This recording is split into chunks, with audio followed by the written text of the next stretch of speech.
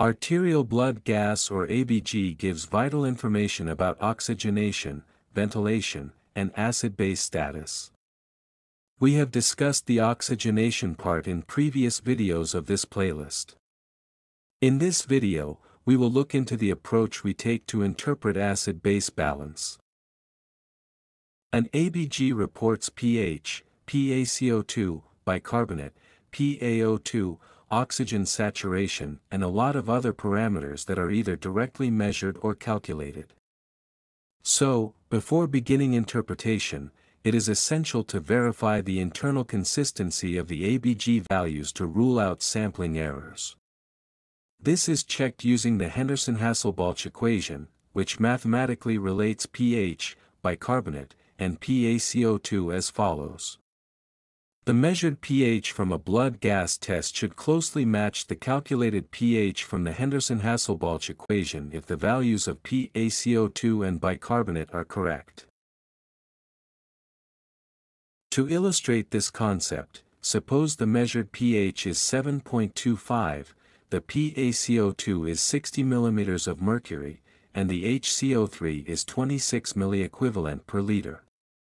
We now use the Henderson-Hasselbalch equation to calculate the expected pH by using the measured bicarbonate and PaCO2.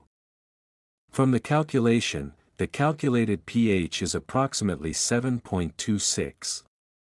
Comparing the two, the measured pH is 7.25 and the calculated pH is 7.26, which is extremely close, differing by only 0.01 units.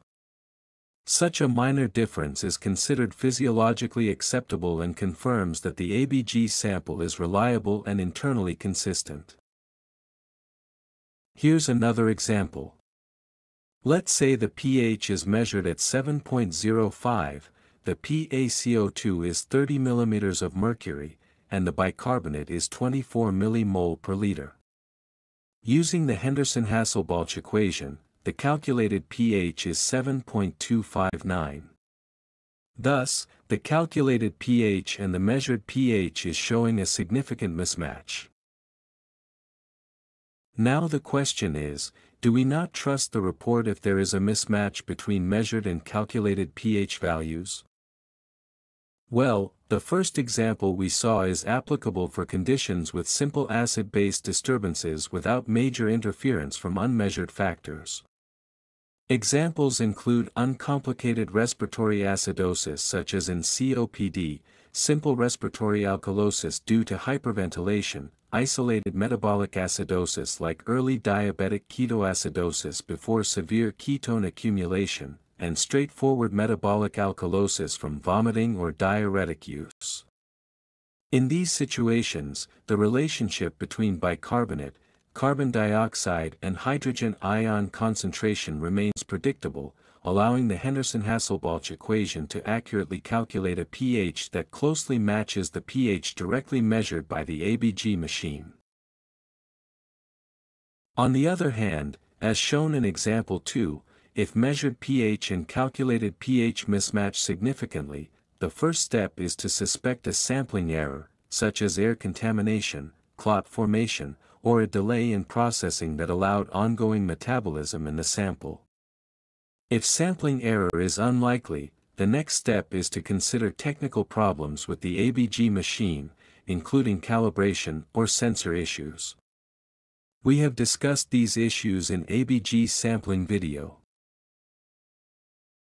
Finally, if technical errors are ruled out, the mismatch may be due to true pathological causes such as the presence of unmeasured acids like lactate or ketones, which can disturb the acid-base balance in ways not fully captured by the standard bicarbonate and carbon dioxide measurements. These include severe lactic acidosis, advanced diabetic ketoacidosis with high ketone levels, renal failure with accumulation of sulfates and phosphates, and poisoning with toxins such as methanol, ethylene glycol, or salicylates.